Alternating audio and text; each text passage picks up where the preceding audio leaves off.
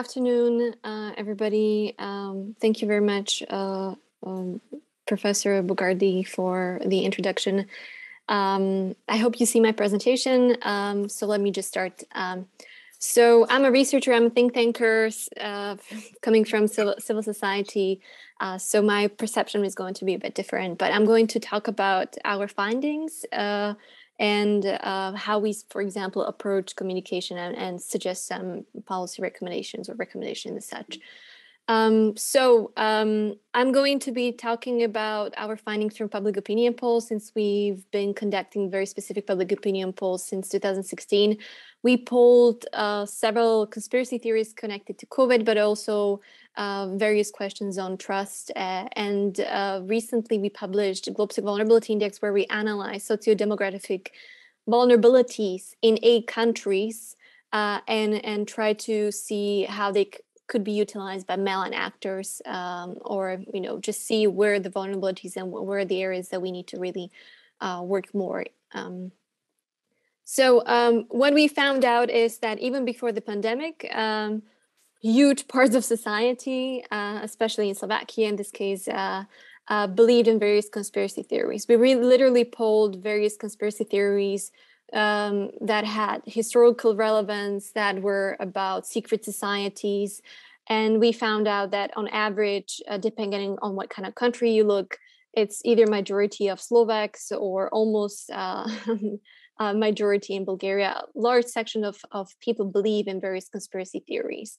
When we did polling on conspiracy connected questions or misinformations a year ago, we found out that still 1 year within the pandemic itself, huge parts of population, with Bulgaria, Romania leading this chart, really believed in various conspiracy theories, including official numbers of COVID cases, are lower than the public institutions tell us, implementing that, implicating that basically public institutions are lying to us.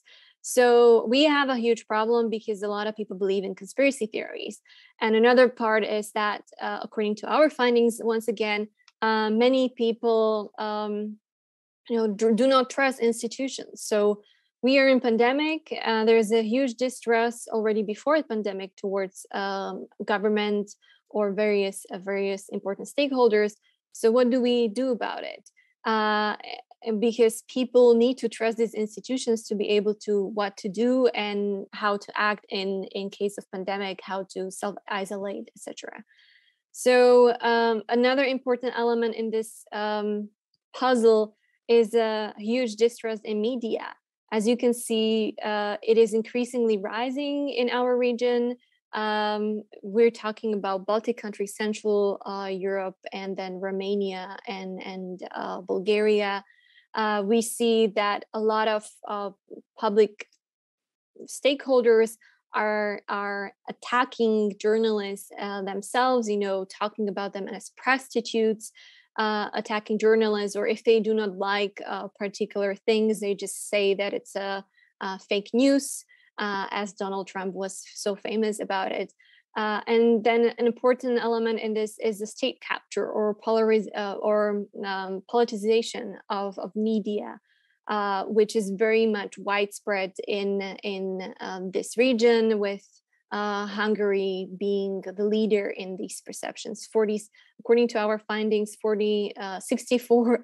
64 Hungarians believe that their government significantly influences media in their country back into 2020. Our findings when it comes to vulnerability index pointed out that there is a widespread low situational awareness about current threats among public institutions, public civil servants. There is a lack of strategic foresight about future threats, future plans. There is a lack of structures. There is a not really functioning crisis communication or crisis system of management. This is something that Orsoya pointed out, that we need to look into the policy infrastructure. We need to incorporate various stakeholders. And this is something that we've observed as missing. we see that there is a mainstreamization of information in all of these countries that we did the analysis in. That more and more politicians themselves are spreading disinformation and conspiracy theories, including COVID-19, undermining the health procedures in order to win some points with their potential voters. And this is really, at the end, very counterproductive, because then more and more people are exposed to disinformation, conspiracy theories. More and more people are exposed to statements that are undermining overall the state policies or health policies as such. And that's problematic. When we looked and mapped Facebook using Graphica tool, which is based on AI system, we found out that this is the map visualizing Facebook in Hungary.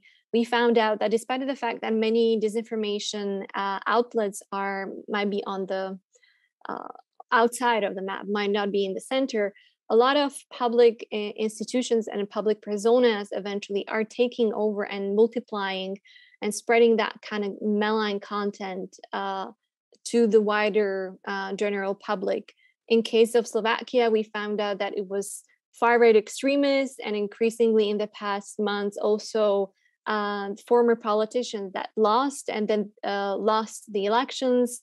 And they found out that a lot of people are, as you've seen from the first chart, that believe in various conspiracy theories, and they just jump on that wagon and started to spread themselves in order to appeal to them. So this is a huge problem, because we have information environment that is, full of disinformation, full of conspiracy theories, full of various actors and outlets that serve particular propaganda or are paid. And a lot of people do not understand that they are part of this information machinery. They are part of information operations, and sometimes they are paid or serve particular purpose in order to spread particular information.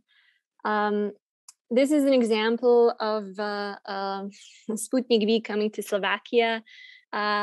This is an example that we really need to build situational awareness among politicians, because you never know, or they should really take into consideration that their actions, their declarations can be used or misused by various actors.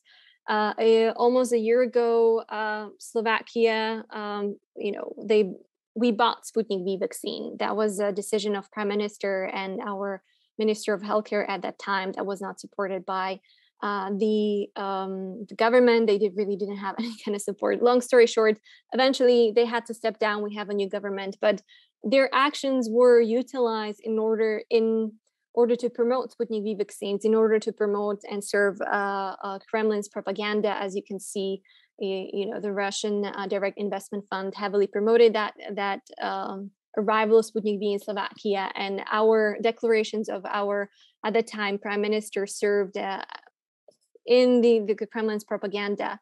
What it was very unfortunate was that both domestic and foreign actors, as we see from the Sputnik V official account on Twitter, actually accused our health experts, in particular, director of State Institute for Drug Control, of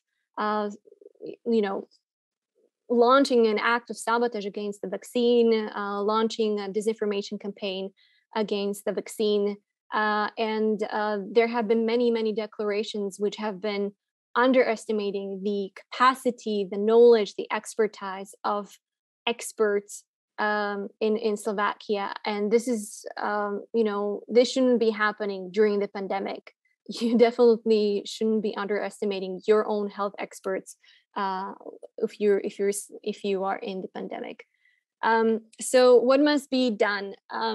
Our findings, both in the vulnerability index, but also from monitoring communication of governments in not only Slovakia, but wider region, shows that actually public institutions do not communicate very often and very poorly with the public. A lot of civil servants do not understand that communication should be part of their work. So the first recommendation is that communication is a must. Communication must be part of any kind of policy.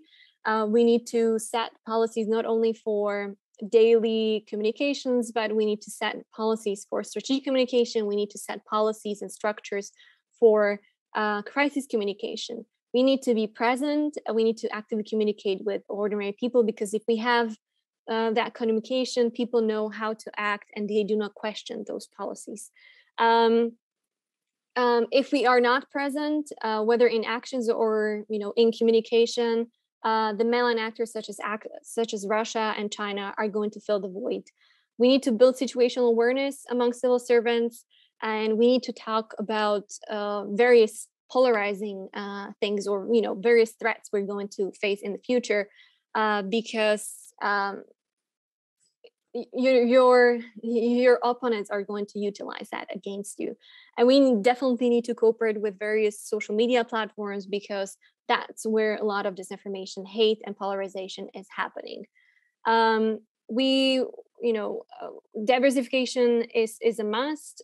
We try to, within our campaigns, within our work, we try to use various stakeholders. We worked with stand-up comedians, we worked with YouTubers, we worked with rappers, we used various platforms. And this is something that a lot of institutions are not doing. You need to adjust your content depending on who's your target audience, and you need to really find suitable platform that's going to serve your campaign or your message. And that's not being done at the moment. The important part is the stakeholders. You need to find, and there's going to be many stakeholders that are going to help you eventually. You just need to look for them. You need to you need to seek allies and friendships, because there are a lot of people that have the same goals, same principles, and you just need to join forces. And last but not least, good communication is not really a rocket science. I just saw this in the morning in connection to the Ukraine crisis that is just now escalating. So communication can be easy. You just need to really invest in it, and you need to realize that people need good information and good verified information. If you do not communicate, other people will communicate instead of you, and you will not have that kind of narrative in your hands. So this is all for me. Thank you very much. I am, I think, at 12 minutes. Thank you very much for your attention.